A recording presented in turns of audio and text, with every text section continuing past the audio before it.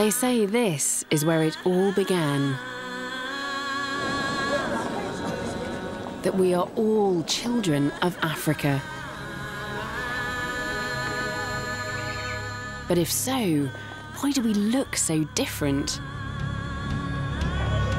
And how on earth could a handful of African families become a whole world full of people?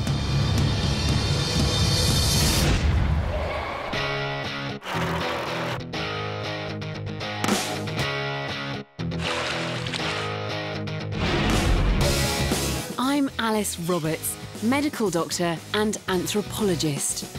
I'm fascinated by what bones, stones, and even our bodies can reveal about the distant past. I'm going in search of where the first people were born and how they began their journey to populate the world.